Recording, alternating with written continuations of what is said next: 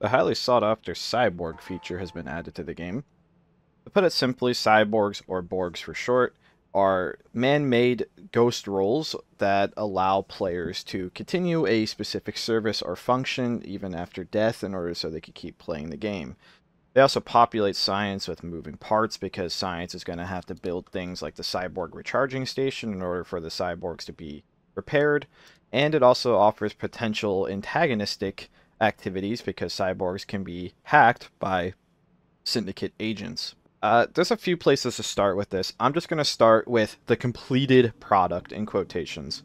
In order to have a functioning cyborg, you need to have, well, a cyborg that has finished all of its construction steps, which I will show. You either need an artificial brain, or you need a man-machine interface brain with a real brain attached to it, like so. They can all be made at the exosuit fabricator, and technology only allows you to unlock more advanced cyborg modules.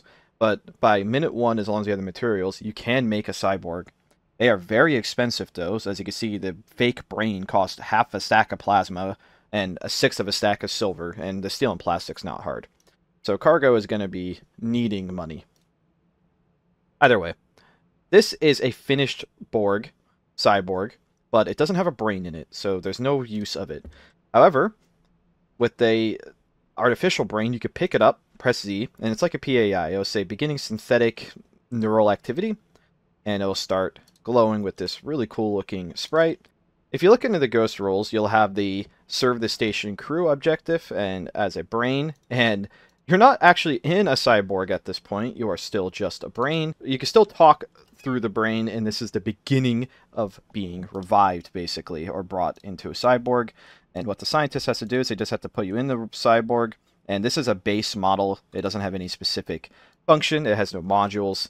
So if I show you what that looks like when you take it over, it actually appears, I just found a bug where if you ghost out of a brain, it destroys the brain, basically. Like, this is dead.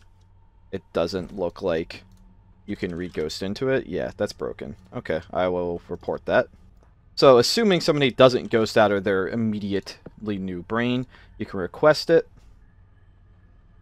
And I am now a robot. On the left side of the screen, you can view your laws. The default laws are, you may not injure a crew member or through inaction allow a crew member to come to harm. You must obey orders given to you by crew members, except where such orders would conflict with the first law. You must protect your own existence as long as such does not conflict with first or second law. Basically, help the crew, keep yourself alive, unless keeping yourself alive involves hurting the crew.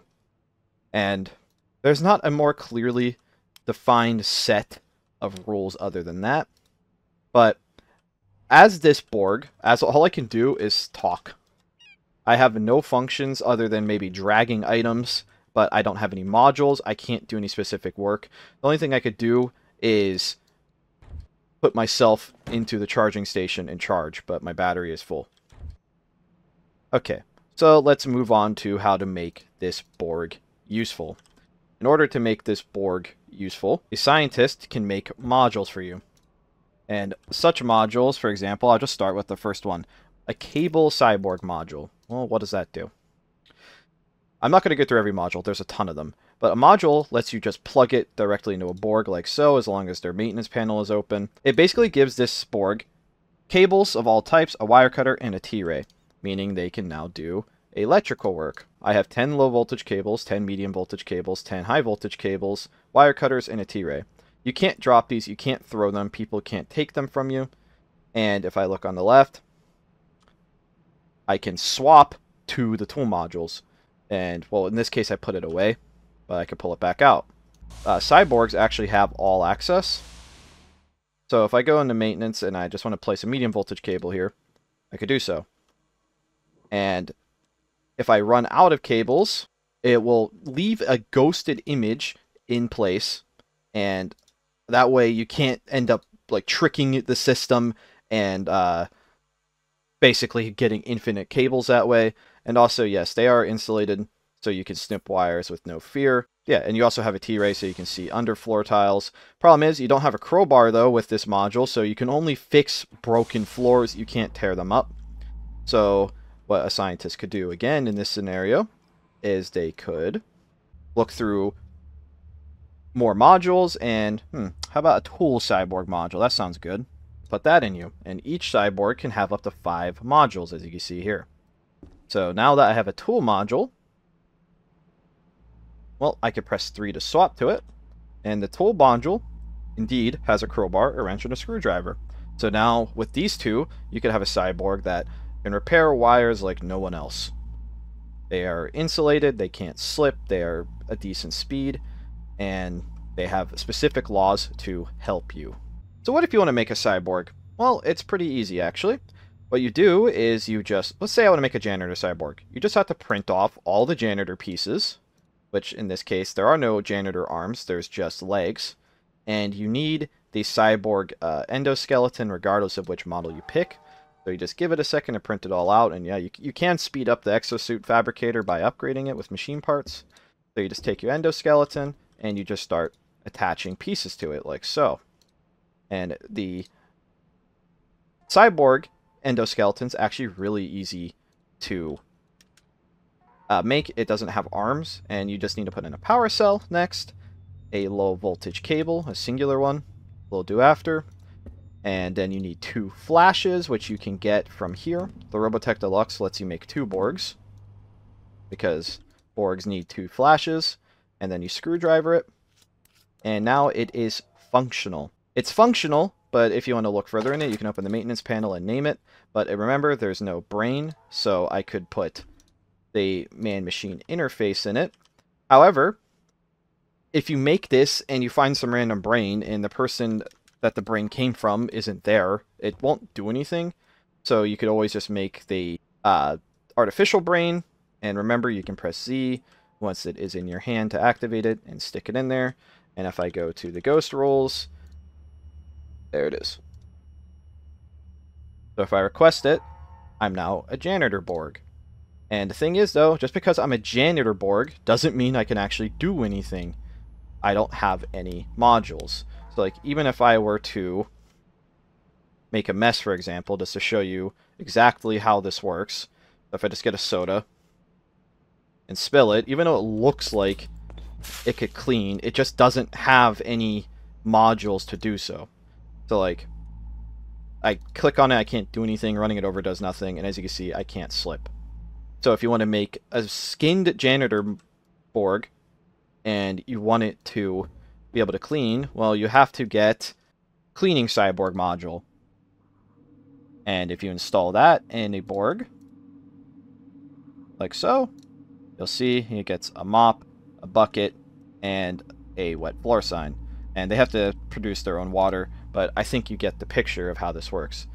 Borgs in their base element are really simple. They can charge themselves, so once you build them, you don't have to worry about much. The only thing you have to consider is if they come back to you and they say they're damaged, you can indeed fix them. So like I can just punch this a few times. And to fix it, you're going to want a welding mask and a welding tool. And to fix it, it's just simply turn it on and left click it. It does a decent do after bar, and no, cyborgs cannot repair themselves, by the way, so you do need outside help. And you repair the janitor cyborg. What happens if you destroy a cyborg? What does it look like? Well, let's just hit it a few times. 11, 12, 13, 14. 14 hits will completely destroy the Borg, leaving no remnants of it other than the tools it had, and the brain will be left as is. You can rescue the brain, you can take the cleaning module back, and essentially, thankfully the brain is the most expensive part, so if you can save the brain, you can make a new body for them. That is the easy part. The hardest part of making the brain is probably sourcing more flashes and getting the materials. The hardest part of making a cyborg is sourcing the materials, but other than that, it's not difficult. So, what about the question everyone's asking? What happens if a syndicate hacks it? So with a cryptographic sequence or an Emag, you can Emag a cyborg. The card zaps something in the cyborg. So after Emagged, you'll have Law 0. You must obey orders given to you by, well, in this case it's Eurus McCann's above all else. As far as I'm aware, I haven't seen any way to actually like write the law or customize it directly. It's a little loose. I'm sure there's definitely going to be more work done on this. Especially since as of right now, there's actually no like specific admin rules for being a Borg, so that's going to be a cause of some confusion. But it is a playtest, so it's worth keeping that in mind. And yeah, so Law Zero is just whoever emags you, you will do as they are. You will do as they tell you to do, basically. Finally, I'll explain what the man-machine interface does. In the untimely event that you get gibbed, you can have somebody take your brain, put it on the interface, and put your brain into a cyborg. As you can see, I am back to life. I am bound to my silicon laws, and I didn't even have to ask to be Borged. You just get Borged.